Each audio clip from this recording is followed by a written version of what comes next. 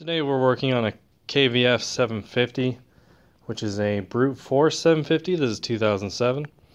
Wanted to do a quick video on how to put a different bearing in on this side of the casing. And what you do is you use a hone like this one. And what you have to do is you have to hone out the case itself before you put the bearing in. So you hone it out. Once you hone it, you want to make it so that this bearing just fits in real simple, real easy. Then you put the bearing on the crank, and then you push the casing onto it.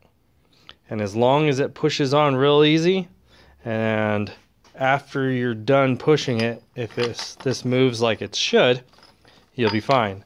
If it's real tight and is real hard to get back on, then you have to hone this out a little more, make it a little bit bigger, because this bearing itself will expand a little bit. And if you notice, when you put this bearing onto the crankshaft itself, by itself, it actually has to expand in order to get on it normally. And so the manual tells you differently. The manual says that you have to actually replace the casing itself and buy a new one that has a bearing already installed. Well, you can buy the bearing by itself, hone it out a little bit, push it in.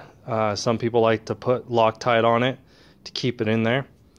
And once you push it in and it sits real nice, then you got it.